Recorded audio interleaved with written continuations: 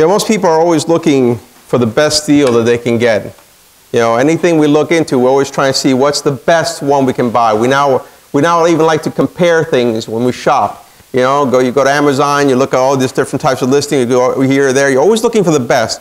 Even in, in other things in life, we're always looking for what is the best for us. When we're looking for a job, right, we're saying, well, does it have a pension? Does it have health benefits, 6 days, vacation time?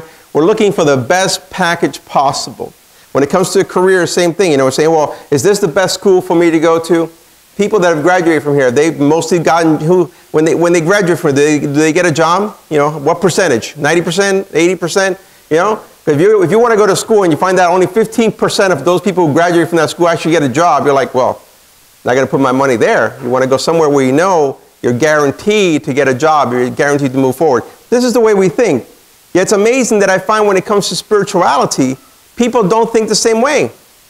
When it comes to spiritual things, people are not looking to say, well, what's the best? What is the truth? What is most beneficial to me? On the contrary, they're looking for something that will make them feel good. Most people go to church and they want to feel good. They want to walk and say, that was so good. Or they want a religion that is the least inconvenient religion. I've noticed that a lot of people also. Okay, what does this religion demand of me? Whoa, we're not going to go to this one. I'm going to go to that one. When the truth is, what we should be asking is it true? Is this religion true? Because obviously if it's not true, it cannot give you what it says it can give you. If Christianity is not true, then obviously the benefits that it says it can give you, it cannot give you. But it's amazing how people are content, are living their lives and not thinking about what is the truth. Because whatever is true, then they will certainly be beneficial. In this passage, Paul talks about that which is beneficial to us, the benefits that come from being in Christ. But he didn't start that way. Remember, he started by talking about the depravity of humanity.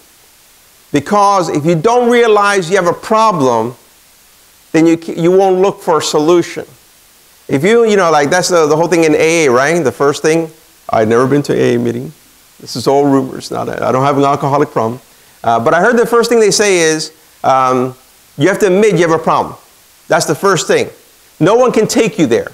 No one can force you to go. You have to admit you have a problem. Just this week alone, I had someone on Facebook, a dear friend of mine that I've known since I was a kid. Actually, probably one of the first persons I ever witnessed to when I was 15 years old, posting on Facebook that he didn't like the fact that, certain people talked about being lost and found and, the whole Christian terminology. And so it gave me an opportunity to again witness to him, thinking, oh my goodness, maybe he's departed from where he was. Because I know that he was there. So I started witnessing to him again about what that means for us. And of course, lost and found for us as Christians doesn't mean that we literally were lost. It wasn't like I was in Cliffside Park. I don't know where I am. I am lost. No, it's a metaphor. And you really don't realize just how lost you really are until you find Christ. But there is a point where you realize, I am lost. I do need Christ. Something is wrong in my life, and you look for that solution. And of course, there's all kinds of language, all kinds of metaphors. Not only lost and found, seeing the light, being born again. These are all metaphors for that great dramatic moment when we realize that we have a problem. And the only solution to that problem is Christ.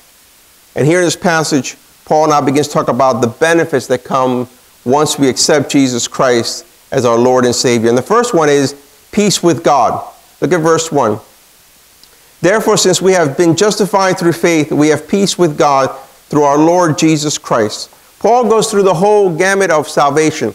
We were justified by faith. We have peace with God, and now we share, and then one day we will share in God's glory. But he begins with this idea of the peace that we have with God. And now, today, we will say, oh, it's a beautiful concept. It's a wonderful thing to be at peace with God. But we don't realize just how radical Paul's being for his time. First of all, he's critiquing the Roman Empire. We don't think of him critiquing the Roman Empire, but he is. Because if you remember, Julius Caesar and Caesar Augustus, they believed that they were the ones who were the savior of the world. They were the ones who brought peace to the world, Pax Romana. Of course, their peace came by violence. We will beat you to a pope, and then you'll submit to us, and then you have peace. Of course, that's not the peace of Christ. But Paul says, no, the real Lord is the one who brings real peace. And we have to keep that in mind, that the only one who can bring us real peace is God, is Christ. Because as individuals living in a wonderful nation, too many times we get cozy with government. Too many Christians are cozy with government. They begin to love government. They somehow see government synonymous with Christianity. And somehow they think that this is the way it's supposed to be. And it's not. You know, before Constantine, Christianity was illegal. We were called atheists. We were beaten down. We were persecuted. Then Constantine made it legal. Then Theodosius is the one who really nailed us to the cross, because Theodosius made it the religion of the empire. And then Christians started persecuting other people, and it all turned around. Of course, we know the medieval times, the Renaissance. We know about, you know, the Inquisition. We know about all these things, all these horrible things that happened. The Crusades, all these horrible things, because Christianity came to power, and many people who were not believers came to church. Just like last week, this place was full, right? Because it's Easter, and people get religious and they come in. But today, only the elect are here. So, you know, but it's that kind of shift that occurs when that happens, you know, when it becomes acceptable. Now, I'm not saying don't be involved in politics. Praise God, we live in a nation where we can vote. Praise God, we live in a nation we can elect people who are godly and good and wonderful. And I certainly encourage young people who are considering going into politics to do so. Sure, definitely, we want young men and women who are Christian being the senators, being the presidents, being in charge of all these things. But as long as they never forget that they don't represent America, they don't represent the Republican Party, they don't represent the Democratic Party, they represent Christ. They are ambassadors of Christ. Wherever you go, whatever you do, you're an ambassador of Christ. You're not an ambassador of America or any other nation or any other place. You're an ambassador of Christ. And what happens is, if we start thinking that our government is synonymous with Christianity, then we start feeling that the peace that America can offer is the same that peace that God offers. And it's not. If America brings peace, it'll be a temporary peace. And maybe even a peace by force, violence. But it will not be the peace of Christ, which surpasses all understanding. And so we must keep ourselves divided from government. Be influential in government, but make sure that we are a prophetic voice that speaks out to government. So yes, I can support the president. I can pray for the president. If the president wants to be his advisor, I can be his advisor. But I must be the voice that can say to him, you are wrong, when he is wrong. When he's gotten off the path, when he's not doing something that's Christ-like, to say, no, that is not good. We should not do it that way. This is what's so important. But we need to keep that in mind so that we don't mix up the peace of this world with the peace of Christ. Because when it comes to the peace that we have with Christ, it shows that we are at war with God. We were at war with God. We were in rebellion against God. And God is the one who's come forward. Even though we were the one at odds with him, even though we were the ones that are hostile, he's the one who came and offered a truce to us. And he did it through the person of Jesus Christ. And now this peace comes into our lives. But this peace is not simply an inner warm feeling. You know, I'm not even sure Paul had that in mind when he said peace. You know, because Paul was not a 21st century theologian. He was a first century theologian. And probably those of you who are from other countries understand the whole corporate idea more than the individual idea. We as America always think individually. Oh, the peace of God comes to me, I feel warm. You know, they don't think about it's the peace of God that comes to all of us. And there's a visible, tangible reality to it. You know, the Hebrew people call it shalom. Shalom. Gerhard von Rad, in his Old Testament theology, states that there is no specific text in which shalom denotes a specifically spiritual attitude of inward peace. Certainly, we can say that the peace of God comes into us. But peace is more than a feeling. It's a reality. When God says, I have peace with you, we are reconciled, it's a reality. It doesn't matter what you feel. Because the fact is, our feelings change. And if we're dependent upon our feelings, we are in trouble. You know, one day you're going to feel turmoil. One day you're going to feel despair. One day you're going to be in your bed going, oh, my neck, oh, my back, oh, it's killing me, oh, God, where are you? You know, and if it's all feelings, then that's the time we abandon God. So many people abandon God because their whole relationship with God is based upon feelings. He makes me feel good. I feel right. I feel wonderful. What happens when you don't feel wonderful? Because there will be a time when you don't feel wonderful. And it might be the toothache on Tuesday. Might be the cancer on Thursday. Might be anything. There are times when you're not going to feel comfortable. There are times when you're going to go through difficult times. What then? If we're only dependent upon feelings, we are in trouble. C.S. Lewis, in his little book, A Grief Observed, which he wrote after he lost his wife to cancer, states, meanwhile, where is God? This is one of the most disquieting symptoms. When you are happy, so happy that you have no sense of needing him, so happy that you are tempted to feel his claims upon you as an interruption, if you remember yourself and turn to him with gratitude and praise, you will be, or so it feels, welcomed with open arms. But go to him when your need is desperate, when all other help is vain. And what do you find? A door slammed in your face and a sound of bolting and double bolting on the inside. After that, silence. You may as well turn away. The longer you wait, the more emphatic the silence will become. There are no lights in the windows. It might be an empty house. Was it ever inhabited? It seems so at once. And that seeming was as strong as this. What can this mean? Why is he so present a commander in our time of prosperity and so very absent a help in time of trouble? Wow. The raw honesty of him to write that. When his wife is going through, he's like, where is God? I'm turning to him and I'm calling to him and crying to him. It's like no one's home. No one's there.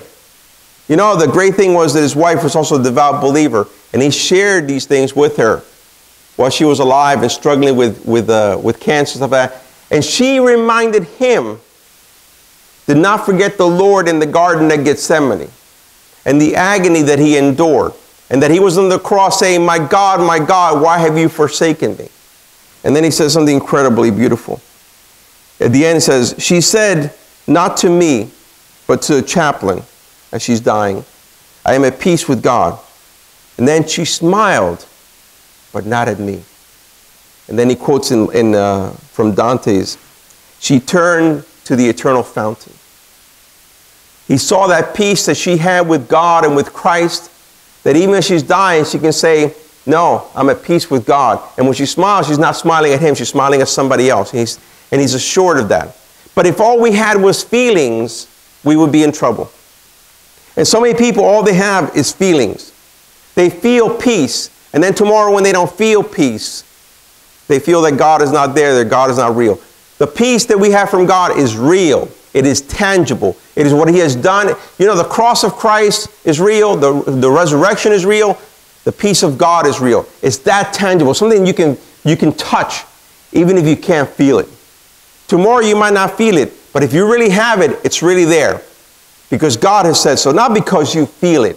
My goodness, if we only went according to our feelings. So the first thing that we have, the first benefit, is that peace that we have with God. That thing that says you were at war with him, but now you are reconciled with him. The second thing we have is access to God. Verse 2, therefore, since you have been justified through faith, we have peace with God through our Lord Jesus Christ, through whom we have gained access by faith into his grace in which we now stand. It's not simply that we have peace with God, oh, God and I have peace, but now I can come into his presence. And the word here, access, can refer to two things. It can refer in the idea of the Hebrew idea of bringing a sacrifice to God that's acceptable, or more likely is the idea of the person that would lead you into the presence of a king, which in Greek is the same word that's being used here for access. When you go into a king's presence, you just couldn't walk in. That's how almost go walking into the president, right? Imagine, walk right through the gates, walk right in through. I'm just going to go see Donald, you know, I go right, no. You are escorted in, besides being checked over, make sure you have no weapons or anything. You're being escorted in. Well, in the ancient world, when you went into the presence of a king, somebody brought you into the presence of the king. You just couldn't go by yourself. Christ is that individual who brings us into the presence of God. Because of what he has done for us and that he has established faith for us, he now brings us. But notice that the word he says is, not that he brings us into God, but grace. Because the very presence of God is grace. Everything we have is grace. Grace is God's unmerited favor. There is nothing you could have ever done. There's nothing you will ever do that will acquire the grace of God. Grace of God is just the freedom of who He is, loving us unconditionally. That is God. You know, that's like children. You know, they can really get you angry. They can do whatever, but they're still your children. And you love them unconditionally. And you give them all these things, even when they get you angry, even when things go wrong, because you adore, they are yours. We have that relationship with God, the grace of God. And Paul says, not only do we come into the grace of God, but we stand on the grace of God. And sometimes, you know, that's why I love translations, because I think there have to be more paraphrased translations to explain this. He means not only do we come in, but we abide, we live, we have our security in that relationship that we have. We're able to stand. It's not like God allows us to come into His presence and then He's a fickle God. He says, well, I let you come in. You can stay here for half an hour, but then, ta-ta, get out. No, we stand. We live in the very presence of grace. Wherever I am, there I am in the throne room of God. There I am in His grace, standing. You know, and that's incredible because, you know, sometimes, again, going back to feelings, some Christians have the hardest time feeling at home in the presence of God. You know, there are many things in this life, unfortunately, that shake our security. They shake our sense of being secure. You know, maybe it was your mother or your father who never made you feel confident, maybe they never made you feel secure in who you were. You know, always questioning you, always doubting you. Oh, you could always do better. Or you could, if someone's always picking on you, or always making your life difficult, or always threatening you, it's very difficult to establish that sense of security. You know, this morning we're laughing because my daughter's downstairs and we're getting ready for church and she's singing. And I told my wife, of course, she's got every reason to sing. She lives in a great, peaceful, beautiful, harmonious place. She doesn't know turmoil. If I could have taken her into my childhood, she would have said, oh my goodness, Papa, how did you make it? You know, how did you make it through all this turmoil? She has no turmoil. That's exactly what God creates for us. And yet there are people that in our lives that destroy that sense of peace and calmness and security, so that when God says, I will never leave you nor forsake you, you hear it, you memorize it, but you doubt it. Something inside of you doubts it, whether God really will never leave me nor forsake me. Somebody hurt you so bad, made you doubt the grace of God so bad, that when you hear it from God, you're hearing them saying, I will never leave you nor forsake you. And they left you, they forsake you, they hurt you. This is where the analogy of God as Father or as parent or as anything falls apart. We must think of God as Father, but as an ideal father. We must think of Him as ideal mother, an ideal brother, an ideal sister, an ideal spouse. This is why the psalmist can declare, though my father and mother forsake me, the Lord will receive me. J.E. Smith, in his book on the Old Testament, says, though he is friendless and forsaken as a deserted child, Yahweh would adopt him and care for him. God's love is stronger than that of the closest human relations. The psalmist has that insight, yet we fail to have it. And we still think of God in terms of a physical father, or physical mother, or physical sibling, a physical spouse, because we're the bride of Christ. And we think He's going to abandon us. He's going to cheat on us. He's going to leave us. He's going to hurt us. When He says He's going to be here forever, He's not going to be here forever. And God says, I'm not like that. On the contrary, right at that point where they have failed you, I will adopt you. Just at that point where your mother and father say, I don't want anything to do with you, I hate you, get out of my house. At that point, God says, I want you. You will be my child, and I will never leave you, and I will never forsake you. That's access into the presence of God. And that's terrible when you see Christians who live in fear or live in doubt, that they are uncomfortable. We should be so comfortable in the presence of God. We should. We should be able to come into God's presence and say, Abba, Father, Daddy. and not feel uncomfortable at all. To know that I'm always welcomed in His presence, that I live in His presence, and not having to dread that, oh my goodness, one day He will leave me. One day He will abandon me. One day He will give up on me. No. You might give up on Him. You might fail Him. You might be unfaithful, but He remains faithful. Remember Romans 3? He remains faithful. Despite us, He still fights with us. Even when you know, like C.S. Lewis once again said, when you feel that God is far, look at who really moved. It wasn't God that moved away.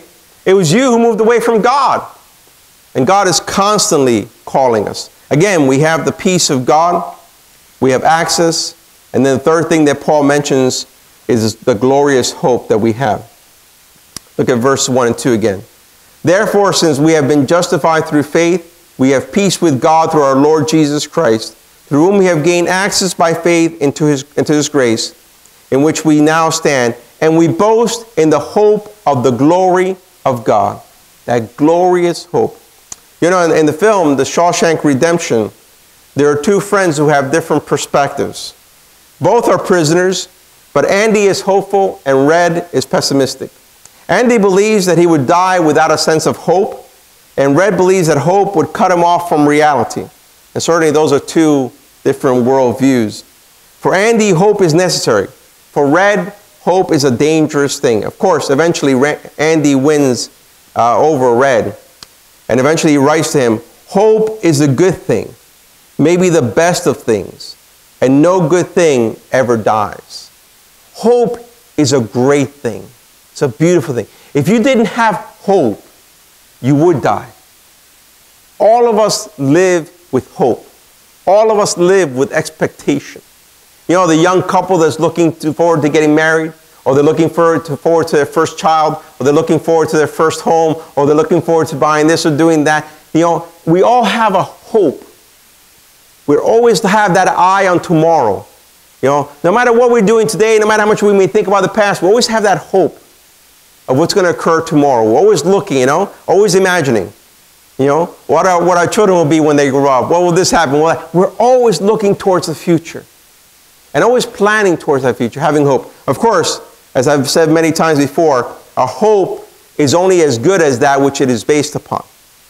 If our hope is based upon pipe dreams, then obviously, you know, I may hope that I get a good job, but if I'm sitting at home eating pretzels and don't go outside and look for a job, well, if I don't even look at the want ads, you know, some people are not, you know, they don't look at the want ads, they don't go out to look for a job, they don't go for an interview, but they're waiting for that good job.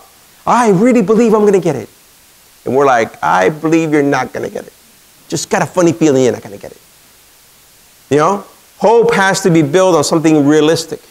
And our hope, of course, the reason we can boast is because our hope, again, is on Jesus Christ. It's not on us. It's not on anything that I've accomplished. It's not on my degrees. It's not on my intelligence. It's not on my strength. It's on what Jesus Christ has accomplished for us on the cross. And this hope, of course, is not something that it's fully realized today. It's something that we see a part of it today. We see in part, but not fully. One day we'll see it fully. And of course, that hope is the full restoration of who we are. Full restoration of creation. Remember I quoted before Romans 3:23, for all have sinned and fall short of the glory of God. And I argued that it should be rendered, for all have sinned and lack the glory of God. We lack that glory because of what Adam did, because of what humanity has done. One day we will have that glory again. One day we will be perfect even as He is perfect. As Paul says in 2 Corinthians 3:18, and we all who with unveiled faces contemplate the Lord's glory are being transformed into His image with ever increasing glory, which comes from the Lord, who is the Spirit. We are being transformed. We are in that cocoon stage. You know, we are being in that metamorphosis. We are changing. And one day we will be glorious. Whatever it is that we have now, all the weaknesses, all the struggles, all the things that happen in our bodies, all things that can go wrong in life, one day there will be a full transformation.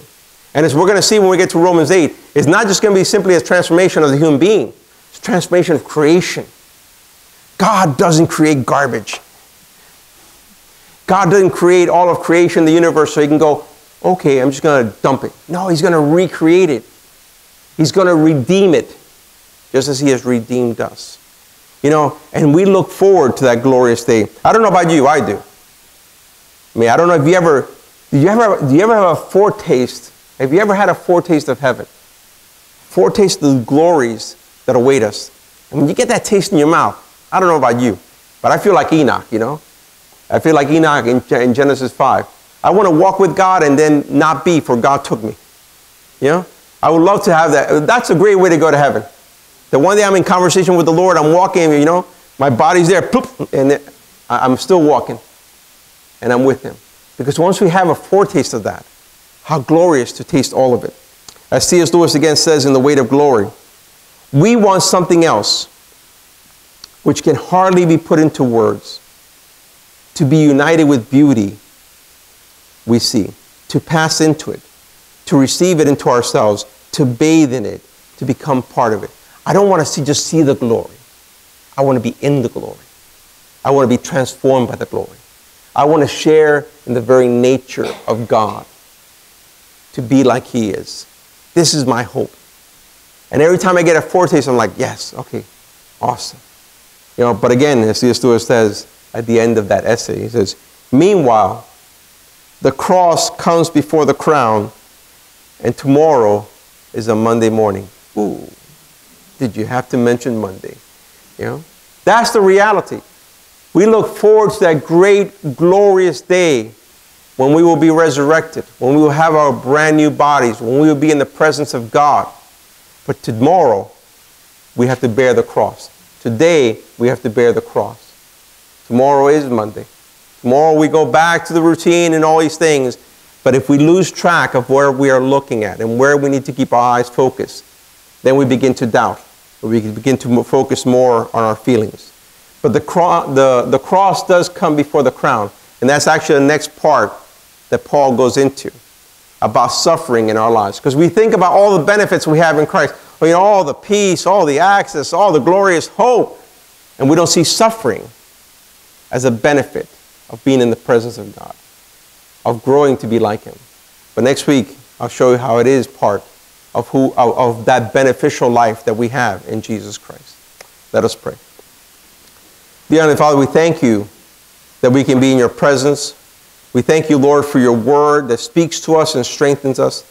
Help us, Father, to not let this world consume us, not let this world change our feelings or tamper with our feelings in a way where we lose track of who you are and what you have done for us.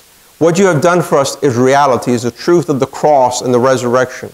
And nothing can change that. No feeling, no heartache, no situation can change the reality of the peace that we have with you.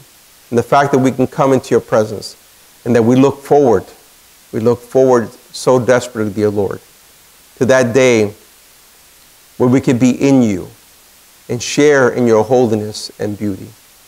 We thank you and praise you for this word of hope and expectation.